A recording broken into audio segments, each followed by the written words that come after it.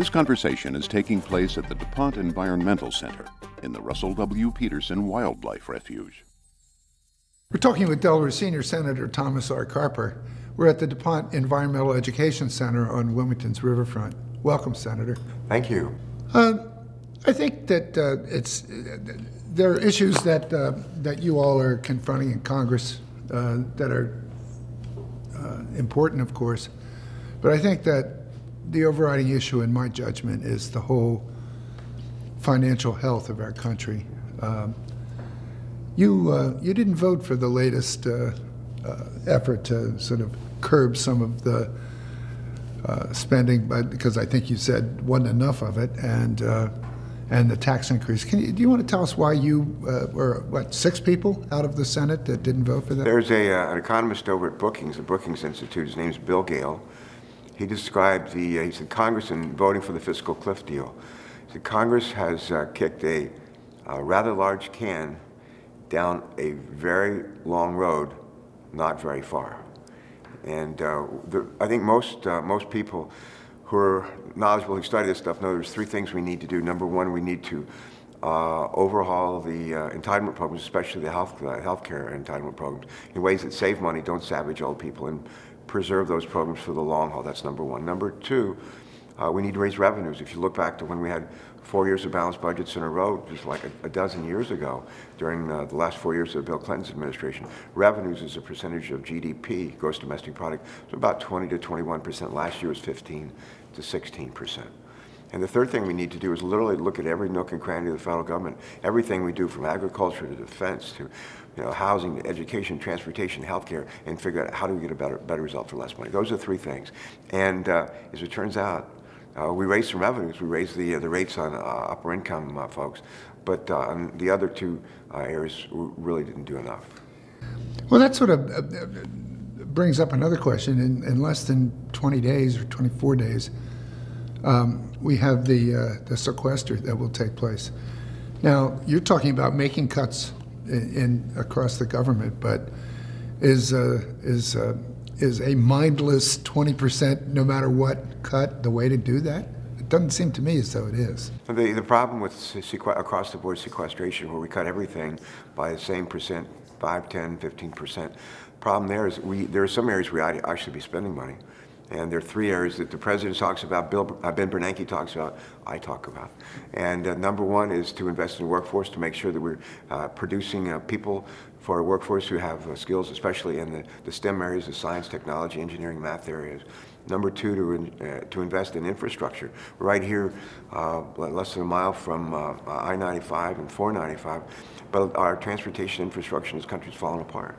And number 3 is to invest in research and development that can lead to products, to goods that we can build in this country and sell all over the world. Those are the 3 areas we should be investing in. If we just do across the board 5, 10, 15% cuts, we cut the areas where we ought to be investing, as well as the areas where there's some fat. Well, it seems to me it's the cowardly way out. I mean, if you do across the board cutting, nobody can blame you specifically for anything. But if you actually think about what you're doing and make decisions that are based on sort of an intelligent analysis of what's needed and what isn't, why can't that happen? That's the way most businesses work.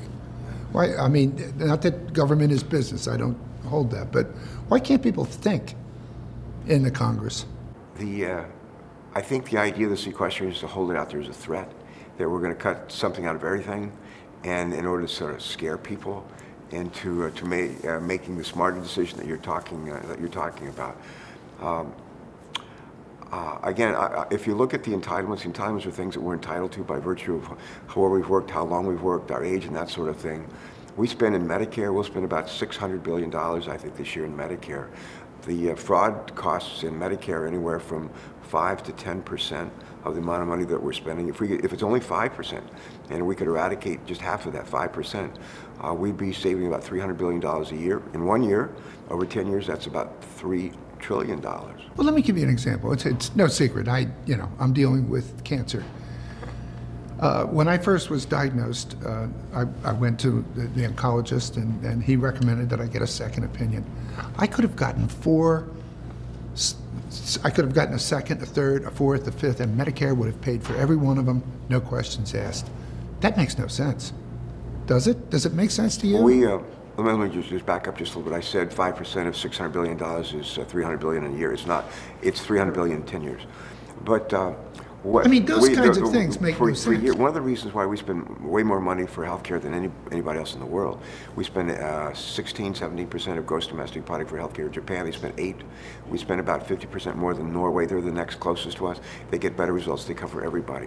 Among the things that we need to learn from others around the world, and outfits like Cleveland Clinic, Mayo Clinic, Kaiser Permanente, is to move away from what you're describing as a fee-for-service, where it's a sick healthcare deal, where it's not a well healthcare deal, where we're actually incentivizing people to take care of themselves. We're focused on prevention and wellness.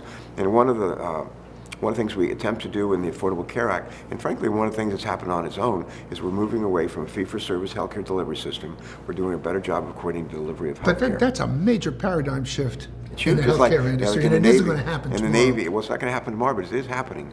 And some of the major health insurance companies like United Healthcare, which is a huge one, are starting to make that kind of paradigm shift as well. Right. I mean, isn't it, you can't penalize people for what happened to them, but you could reward healthy behavior. You could say your insurance costs will go down if you don't smoke, if you lose weight. One of the provisions in the healthcare law, which is now becoming effective, is a provision that I co-authored that says employers, you can provide a discount to your employee of as much as 50%. If they are overweight, lose weight, continue to lose weight. If they smoke, stop smoking, continue to stop smoking. And the idea there is to incentivize people to do what they ought to be doing anyway. But when they do it, they'll actually be not just healthier, but they'll also be financially better off. Thank you. Oh, no, thank you. Thank you so much. You're connected with Content Delaware.